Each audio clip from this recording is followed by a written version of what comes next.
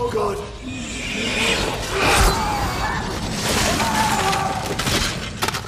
That's a real nasty habit you've got there, Predator. Welcome to WatchMojo.com, and today we're counting down our picks for the top 10 worst things the Predator has done. Predators just don't sit around making hats out of rib cages. They conquered space.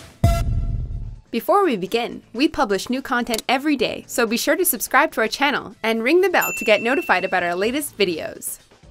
For this list, we're looking at the most brutal kills, attacks, and evil deeds perpetrated by the infamous extraterrestrial hunters across all their feature film appearances. But be warned, some entries on this list are pretty gruesome, so a mature content warning is in effect. You alright?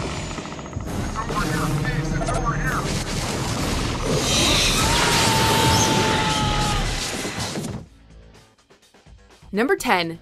Beheaded King Willie. Predator 2. In 1990s Los Angeles, Colombian and Jamaican gangs stir up an ugly turf war amidst a sweltering heat wave. The spirit world, man. You see, it's always the same. Drawn by heat and conflict, the watchful Predator deems these gangs as worthy prey. One night, he casually drops in on King Willie and cuts off his head.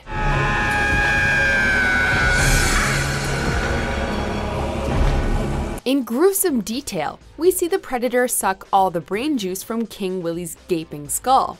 After neatly polishing it, he adds it to his exotic trophy room of alien skulls.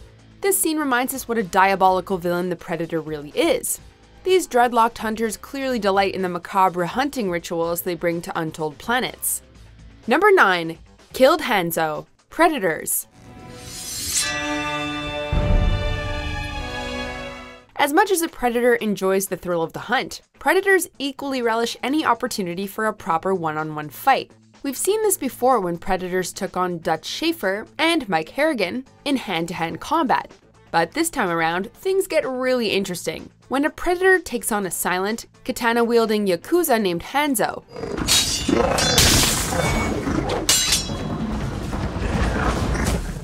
In a quiet field of long grass, the two adversaries confront each other like ancient warriors. They clash blades in a series of swift attacks that leaves both of them dripping with blood. In the end, they both fall, but hey, at least they both died with honor.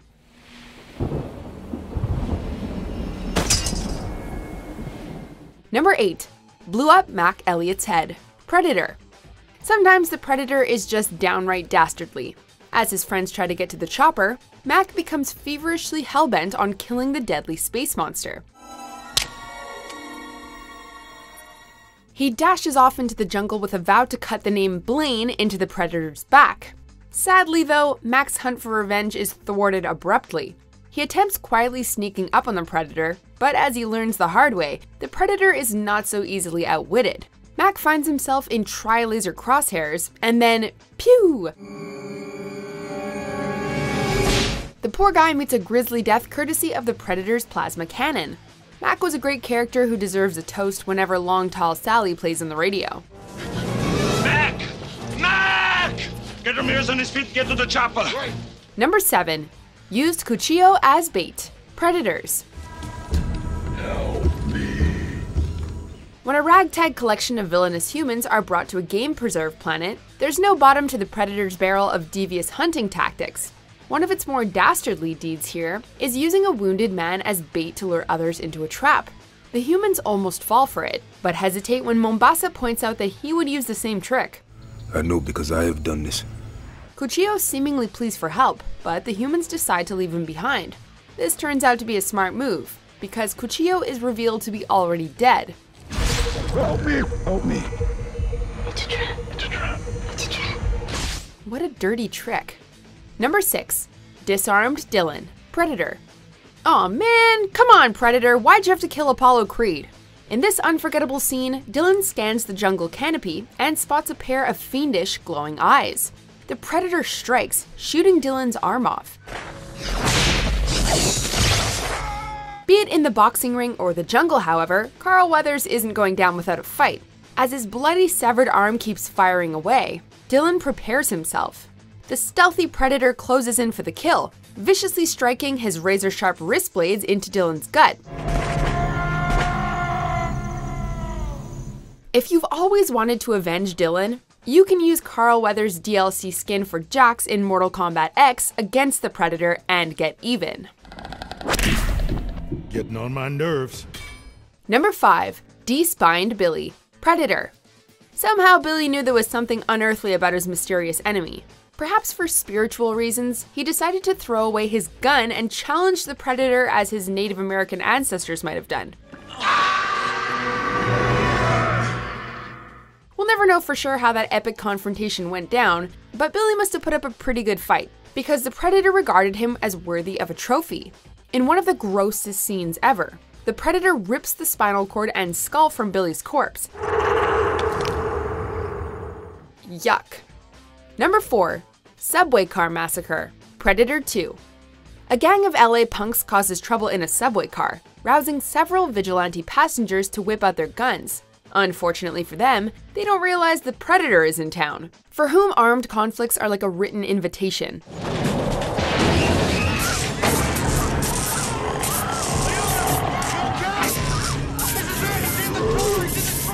The bloodthirsty Predator drops in and goes on a ghastly rampage, killing almost half the people on board. Jeepers! Maybe the Predator should mellow out once in a while.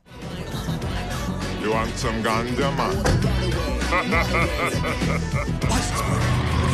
We know the Predator takes no prisoners, but he really turned the bloodlust up to 11 in this scene.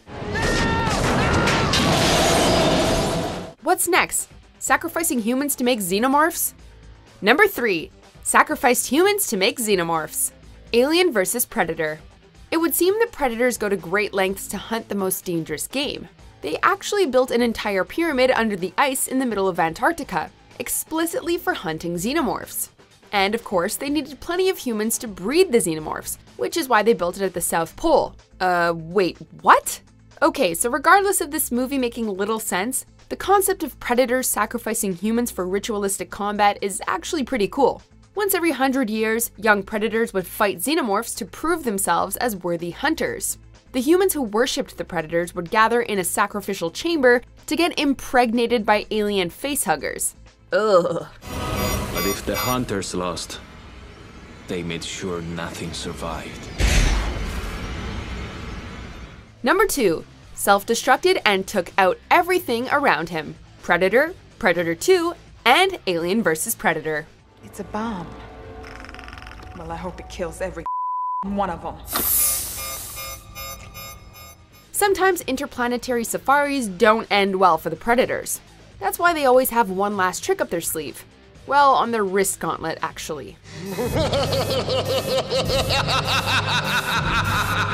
If they ever find themselves in a world of hurt and it seems like a bad idea to stick around, they can activate a self-destruct bomb. It's a hell of a way to go, but it's a surefire way to take down surrounding enemies along with them. Shit happens. By doing this, the Predator proves that he's as cunning and deadly in defeat as he is in victory. Still, kind of a jerk move. Number 1. Killed Detective Jerry Lambert, Predator 2. This moment makes Bill Paxton one of the only 2 actors to be killed by a Terminator, an alien, and a Predator.